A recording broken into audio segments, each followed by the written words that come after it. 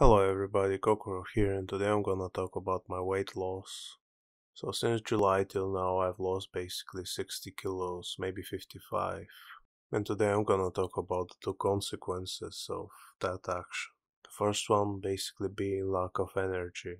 I'm basically not motivated to do anything, even the things that I want to do. There are a lot of projects that I wanted to basically finish and be done with, and yet I haven't touched in a long time. I had a lot more energy when I was fat. The other thing is basically looking myself in the mirror and just looking a deflated balloon with stretch marks everywhere. It's absolutely humiliating and dismotivating to lose weight because it gets worse. It gets worse. The more weight I lose, the more loose skin I will have. I don't regret losing the weight. That's not the point of this. I regret being fat in the first place. So yeah, that's it. That's the video.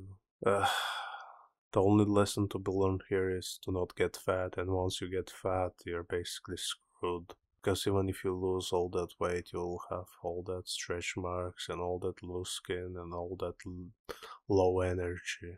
Bye bye. I hope this was motivational.